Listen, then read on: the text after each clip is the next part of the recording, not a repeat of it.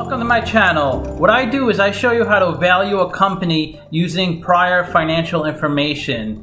And also I look at their financial ratios, compare them with its competitors, and I look at the capital structure of the companies to see how much debt and equity they have.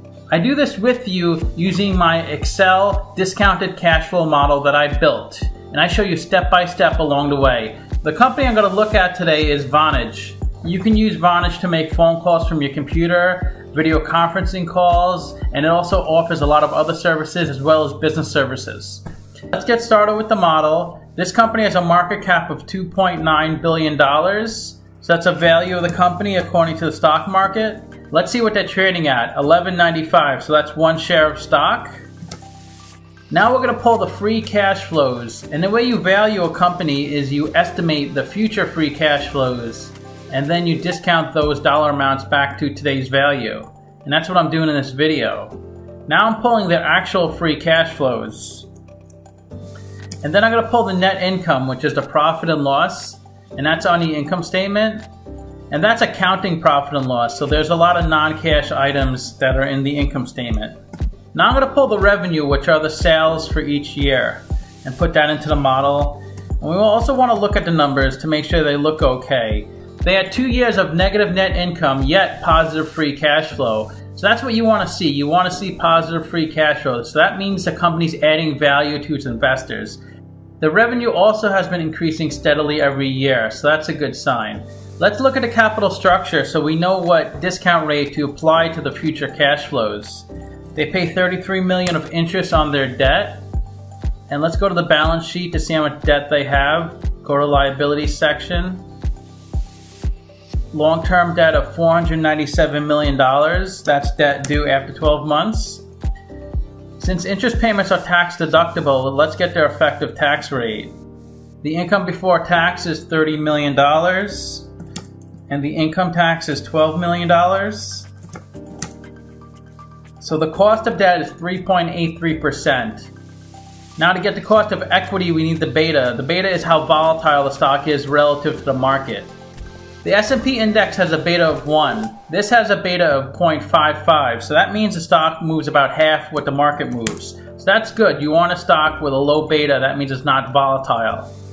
Let's go back to the balance sheet and get their current assets. We need the current assets to calculate the current ratio later. And current assets are mainly cash, accounts receivables, and inventory. That's $173 million. We also need the current liabilities to calculate the current ratio. That's $251 million. And their equity, that's total assets minus total liabilities.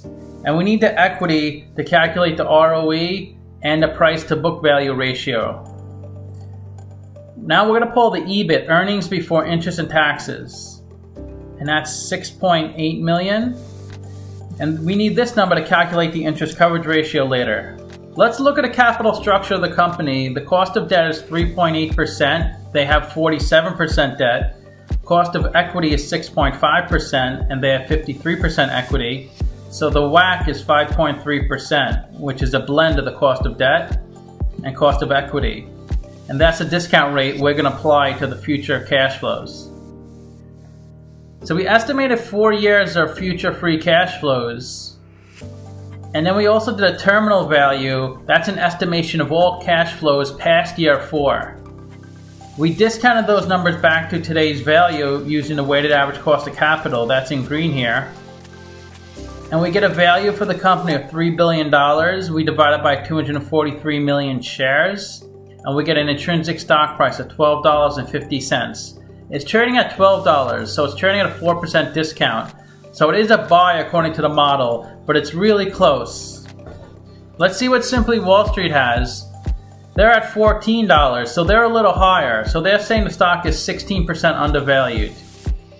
Let's see where the stock has been trading. So it looks like it's been kind of up and down. It might have peaked around $13, $14, but it's come down a lot, then it's come up. So it looks like it's all over the place. So the stock price can always move higher or lower than intrinsic value. It's what the investors feel the future of the company is going to be worth, not so much what it was worth in the past. Let's look at their financial ratios to see if we get more information. They have a negative PE because they have negative net income, so we can't look at that. They have a good price to sales and a weak price to book. So price to sales is stock price over sales per share. To get sales per share, that's revenue over shares outstanding. And I like to see below 2.5. They're at 2.4. So that's good. They're providing a good value for this ratio. The price to book is a bit high. That's stock price over book value per share. To get book value per share, that's equity over shares outstanding. I like to see below 3.5. They're at 5.1. A weak price to book ratio may indicate that the stock price is too high. They don't have enough equity on their balance sheet, which means they have too much liabilities. Let's look at their current ratio. That's not good. And negative ROE, that's also not good. So current ratio is current assets over current liabilities. So they cannot cover the current liabilities. So they may need to take on more debt. ROE is negative because they have negative net income. Let's look at the interest coverage ratio. That's not good, 0.2. So they only have $7 million of earnings before interest and taxes and $33 million of interest expense. So they can't cover their interest expense. That's a really bad sign. They could go into default. Fortunately, they don't have too much debt, only 47%, so they could borrow more. It's important that they improve the interest coverage ratio because that's how companies go into default when they can't pay the interest on their debt. The best way to look at ratios is to compare them to similar companies. I've done a video on Bell Canada, Rogers, AT&T, TELUS, Vonage, Verizon, and Zoom. So Vonage, if they have a number in red, they're worse than the average in the industry. If they're in green, they're better than the average. So PE we can't look at because it's negative. They do have a better price to sales and price to book ratio than the industry. So even though I said their price to book isn't so good, you want to compare it against similar companies. Their current ratio and their ROE is worse than the average. They do have less debt than the average. Average in the industry is 49%. They have 47%. Zoom is the only company with no debt. And their market cap is the smallest of all the companies. So let me know what you think of the video. Thanks for watching.